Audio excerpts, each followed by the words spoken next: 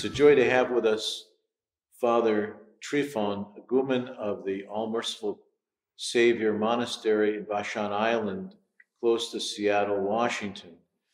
Father, Christ is in our midst.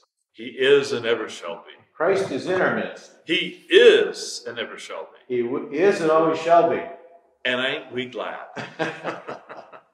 I wanted to say that as an opportunity that you're here with us, to say a little bit about yourself to those who are going to view this information, and then also, more importantly, spend a little bit of time, if you would, about the monastery.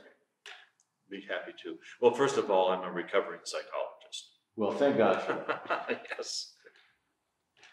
I'm a convert from Lutheranism.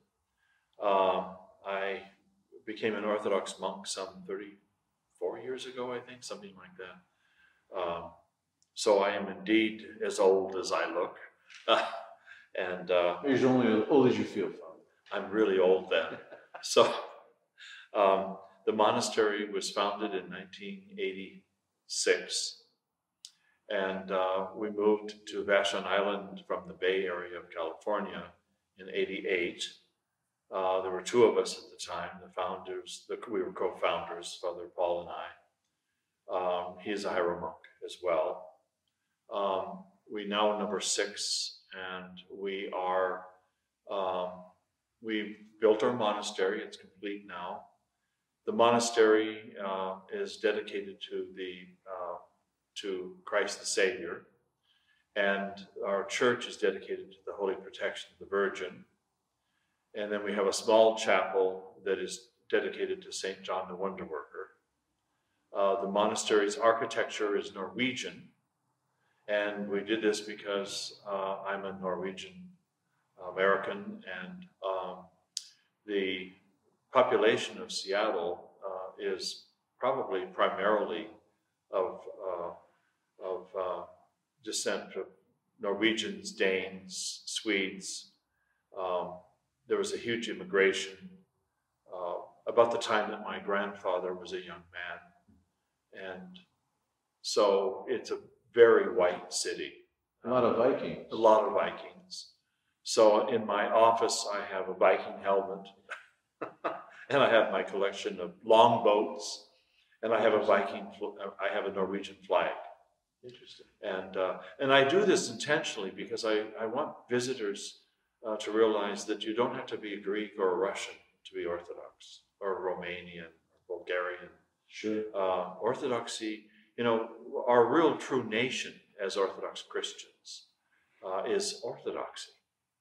And so the Lord said, there's neither Greek nor male nor female, Greek nor Jew, and we're all one nation. So the members of your community, how many are they, and are they from different nations, so to speak? Well, Father Paul is Swiss-German ancestry,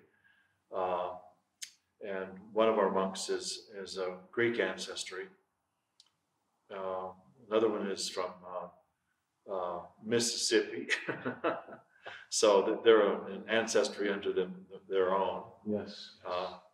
And one of our monks is a linguist, and he lived for years in Japan. So he's also an expert at sushi, which I love. There's diversity there. We have diversity. I hope the sushi monk is the one that's cooking. Yes, he is. He's the one that I've charged to do the cooking.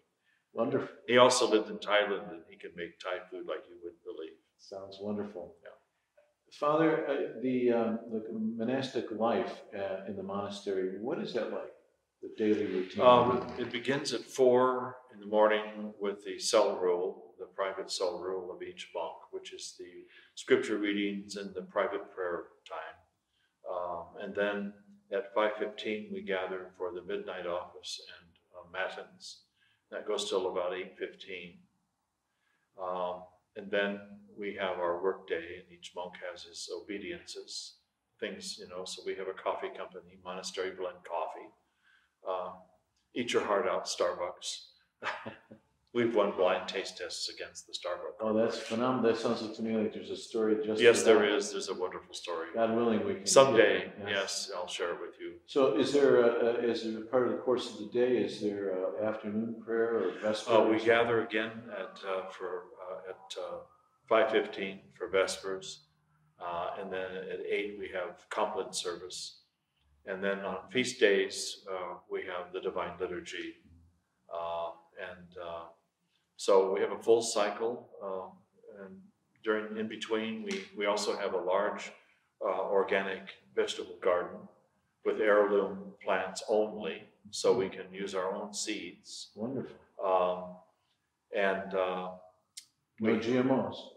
No, absolutely not. So everything we eat in the monastery is really healthy, and we try to live in a way that demonstrates the importance of caring for the environment. So we try to leave as little imprint as we can in everything that we do. Well, in terms of footprints, do you get many people making their path to your door? We have lots of visitors. We're happy to receive them. We ask that people call first, because since we live on an island, it's better to make sure that we're able to receive a visitor before. And there's accommodations for them to stay? We have very limited accommodations for men only, but our next goal is to build a retreat house and a bell tower. Those are the two next big things we want to do. So if somebody should want to spend the night, there's accommodations in the area? There are bed and breakfasts on the island, and there's one motel. Wonderful. Your website address for those who are interested to learn more about the monastery, you have a blog, if I'm not mistaken. And I do a daily blog, and I do a daily podcast for Ancient Faith Radio, and a once a week YouTube video. And my blog and all of the other can be linked through the website. So our website is vashonmonks.com, VASHONMONKS. Well, Father, with no further ado, I know that this is a lead-in to your talk in St. Demetrius Orthodox Church in Jackson, Michigan, where you talked about the restoring of the image of God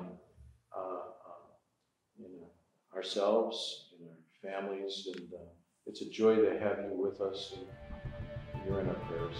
Pray for us. Thank you. It's a joy to be here.